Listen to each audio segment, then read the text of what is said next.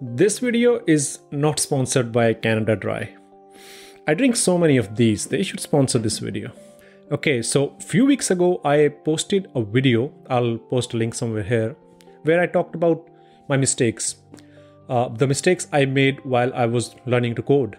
And that video got a pretty good response. So I thought I should create another video where I talked about what you should do instead of what you should not. So this video is totally about the tips and tricks you can take from my experience and from experience of other people. And yeah, let's get started. So when I started, I was more inclined towards the full stack process. So I was doing front end, I was doing back end. And so what happened during the interviews were they started asking me questions regarding front end, back end, database, and all those things, because I put everything on my resume that I made a project with React at the front end and Django at the back end, and I was using Postgres SQL and all other fancy tools. And so what happened was, in the interview, they started asking me questions regarding all these technologies, and I failed all those interviews because I think I spread myself too thin over there. So first tip, find niche, maybe find a language or framework and stick to it. Don't spread yourself too thin and you'll end up the position where I was. Tip number one, pick one framework or one language and stick to it. And the second is get yourself out of tutorial hell. So if you are a beginner developer, you probably have an account with Udemy, or you probably have signed up on other tutorial websites like Scrimba, and you probably have started like few courses over there, and then you end up doing few of them and you end up not completing most of them. And so what happened? You're just stuck in that process. So get yourself out. So what I did, so I picked one course in Django from Udemy when I started my career, and then I did that course for like 5 times. And what happened during the process, that the course was getting older. I was making a lot of mistakes, and I was thinking, why I'm making mistakes? Because I'm doing exactly what the instructor is telling me to do, but I was still getting those bugs because, well, the course was outdated and it was not up to the latest version of Django they were using. So don't get stuck in that tutorial hell. Get yourself out and start building projects. So when you start building project, you will have real world problems. The problem you will be facing in a job.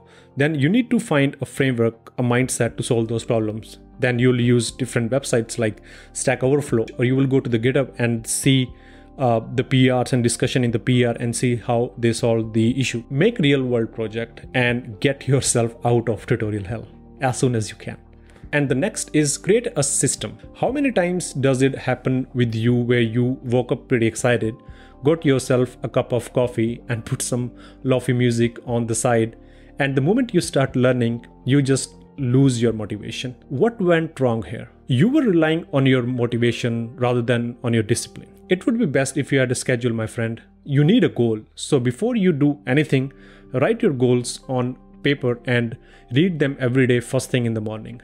And that link to my next point. Coding is hard. Yes, sir. If no one has ever told you, coding is hard.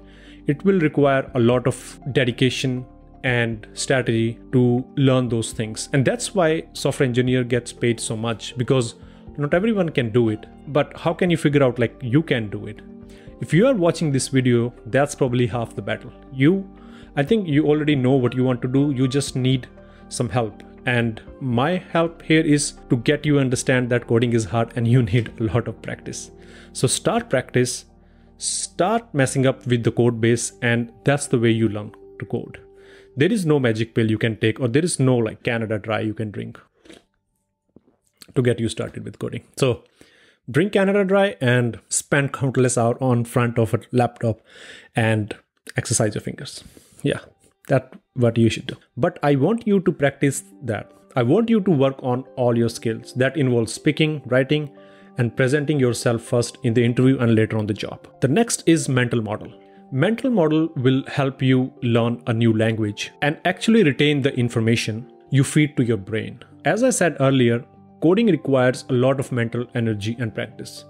There is no good substitute for that, but having a mental model will help you how to think about a problem and further its solution. Every framework is slightly different in implementation and has its own mental model. So the mental model is a kind of a strategy you need to follow in order to come up with a solution of a given problem. So rather than cramming things or trying to remember a lot of things, focus on mental model, focus on the details, put your focus on how things move in your language or how data process in your language. And that will help you maybe 10 times more than just simply remembering how to use if statement or how to use a for loop and so on. You can always Google those things. You can always Google how to use a for loop, but you can't Google the mental model. And that thing comes from a lot of practice. You need to have a strategy in your mind where you can think about a problem and comes up with a solution. And in that process, you can use Google, you can use Stack Overflow, you can use anything. But the mental model will give you a strategy, and you can use that strategy on different problems. I think this alone will require a whole new video. So I'll probably make a video on how to think about coding solutions. And the next is reading documentation. Reading documentation is actually a skill. Don't depend too much on video tutorials because they are long and overly detailed. For most things, decent documentation will give you enough knowledge. So someone gave me this advice when I was starting my journey, that instead of depending on a framework, I should more depend on a language. Because if I learn the core concept, if I understand the core concept of a language, I can apply that to a framework. And he also asked me not to use frameworks in the beginning and find your novel solution.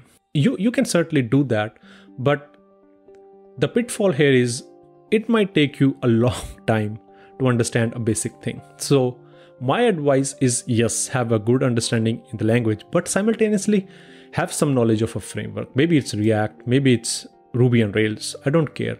But pick one language and one framework. That will help you a lot. And the next is learn Git and Stack Overflow, of course. Anywhere you go, you will find Git. There is no escape of that. And sooner you learn it, the more confident you will be in your day job. You should start posting your projects on GitHub so that in an interview, you can talk about them and they can poke around and ask questions about things you built by yourself. And trust me, it's a good strategy. Rather than an interviewer asking you some random question, you should want them to ask you a question regarding stuff you built. So maybe in the interview, you can point them that I made these projects and it's on my GitHub, and they can right away open that on their laptop and ask you a question like how you did that, or why did you use that library, or why did you use that framework. And this is actually will be good for you because you'll be more confident in answering those questions rather than answering some random JavaScript or Python questions. So always put your projects on GitHub and try to force or try to nudge your interviewer to talk about that more so that you have more leverage. That's another tip for you. And last but not the least, apply for jobs. Apply for jobs even if you're not prepared, because trust me, no one is prepared. Don't doubt yourself unnecessarily. If you think you have done enough practice, it doesn't cost you to apply for jobs and actually start giving interviews. The good thing back then I did was that when I was learning to code, I was simultaneously applying for jobs. Even though I think just after 3 or 4 months, I started applying jobs because the requirements were like HTML, CSS, and some JavaScript, and I applied. I didn't get those jobs, but they interviewed me, and then that gives me more exposure of what kind of question they're going to ask. So I wrote down all those questions.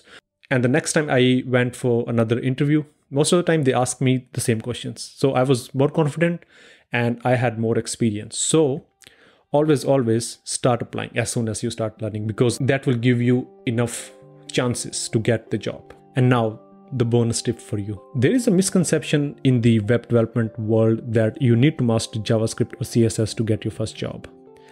I can tell you how many junior positions that don't even require you to have more than basic JavaScript knowledge.